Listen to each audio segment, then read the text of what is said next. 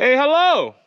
So, you're on Indeed.com trying to look for a job in BC, trying to look for an outdoor job, and you come across with this job title, Forestry Technician, or Layout Technician, or Timber Cruisers, or Compassmen, whatever. Some fancy names. And you're wondering, what is layout? And you're wondering, what is cruising? You might have forestry education, you might not. And it's okay to not have forestry education to start this job.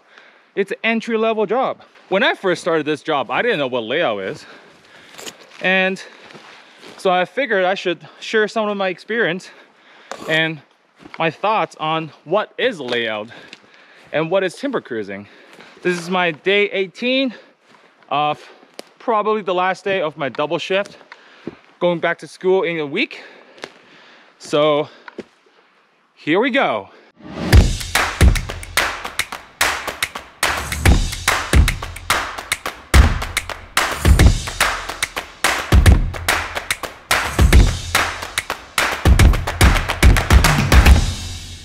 So long story short, doing layout means you're designing this area for the loggers to come in and harvest the timber safely and efficiently. So you need to understand the fundamental of logging. What is a fellow buncher? What is a skidder? What is a hoe chucks? And how steep can they go? What is a tilter? Anything. And what is the slope that's absolutely not safe for them to operate anymore? What is the terrain stability issues? Like, how do you identify them? What could possibly create a mini landslide that tipped the machines in the block? Can you identify those areas? So you want to know the engineering and the capability of machines, different machines. And that's most, I don't want to say most, that's a very important part of the job. But as a forestry professionals, our job is not just logging. We also understand that we are creating this massive primary major disturbance to the forest, and we want to minimize the environmental impact while we accommodating our timber needs. You know, we need TP, we need 2x4s for houses, we need paper straws, and there's a cross-laminated board. We can build like 6, 7, 8 floor buildings. So we also deal with logging, but we also want to know the ecology. Look at all the trees around us. They're shouting their life stories every second.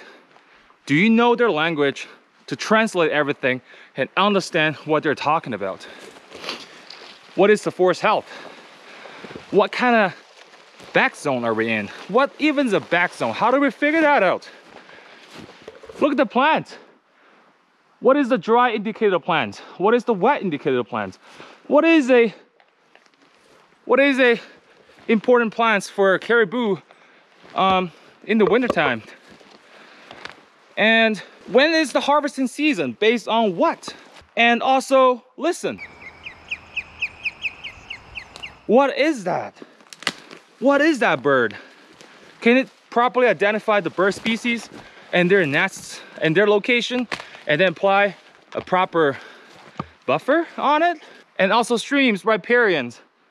What kind of stream is that? What classification is that? What buffer and protection we're applying on those streams? What is a fish-bearing streams? What is a reach break? What can stop the fish from swimming up and overwinter and hatch? And look at me walking up blow downs. Probably shouldn't walk in film. So ecology is another big part of this job. You want to understand the plants, the trees, the birds, the animals, the mammals, and not just ecology. Geology matters too. What kind of parent material is? What is this rock? What is that rock? Are they rippable? Are they not rippable? What is AE? What is AH? BF, BG, BM? What the heck are those? And what does it matter? Who cares? We do. As a forestry professionals, we care them a lot. So you understand what the logging is, you understand the ecology, geology, you understand what kind of tree species we're gonna plant, you understand how everything works. But now you get into the forest management. Understand that we're on First Nation land a lot of times, and they have their special requirement to how they manage their forest. So we also deal with what's a CMT, cultural modified trees, how to identify them, what do you do with those, what's a pine strips, why do they do that? I don't know. I just feel like for doing layouts, you need to know so much, and this is a great entry-level jobs that just put your foot on the ground, and then you're out here. This is your job. You're just hiking around in the bush all day long, and then get to connect with all the plants and species and wildlife around, and trees, and learning all the things that you need to know. So you may or may not have forestry education background, and you might be Canadian, or you might be from another country, or you might, like me, I'm from a country that doesn't speak English. And it doesn't matter, because we love what we do, and we love the outdoor, we love being active. And just think about, like, hiking is your job. This is your job. You get to pay to hike through the bush, and sometimes in an area that probably no one ever been there before. You get to see some really cool views, and you get the quad. In the wintertime, you get to snowmobile, you get to snowshoes. It just fascinates me that we're doing the stuff that people literally pays money to do. And it's our job. Just look it around. This is your job. You get to deal with this all day.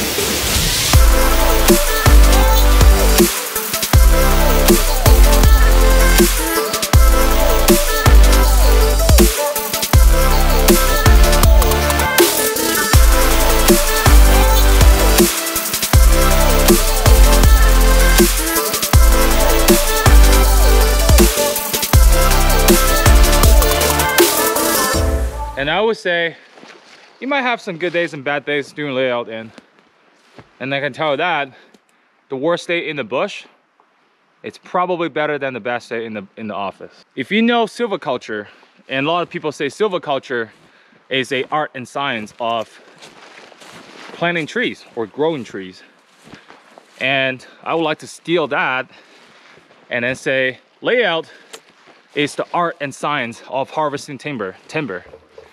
There's definitely science behind that, but it's also in an art.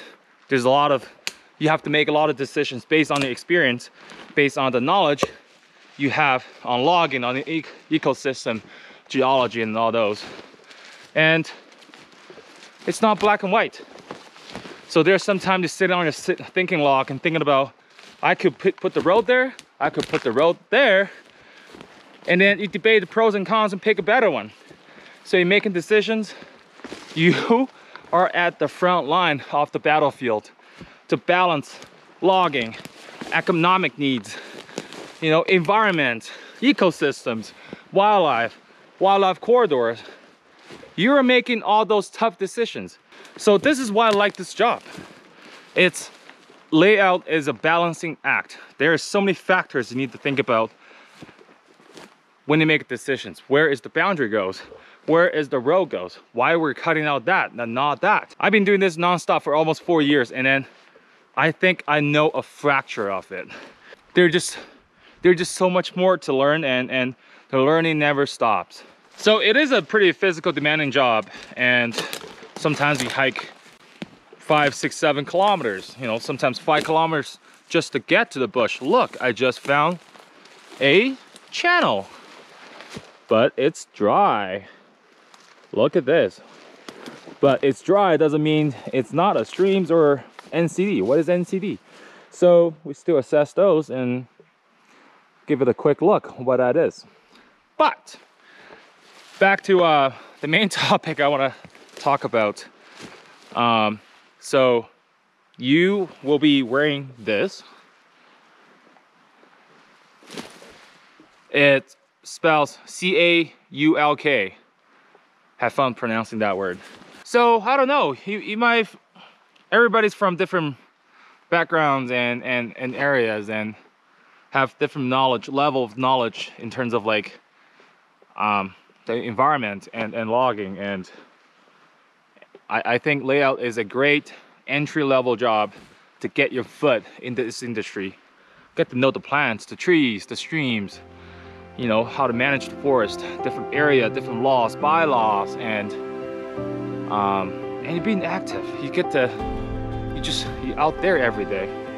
So, and people, there are so many like-minded people, and doing this job, I know so many cool people from everywhere. And I tell you that the bond you created doing this job, and then I can show you camps if you want. It's crazy. It's really like brothers and sisters. You know them so well. So if you're hesitating, don't know what layout or cruising, you know, we should probably talk about more next videos or whatever. Click that apply button. Give it a try. It's fun, and I think it's bush life. It's probably, I think, it's the best way to spend your early 20s. Even you're in 30s, 40s, it doesn't matter. Give it a try. And I really hope you will like it.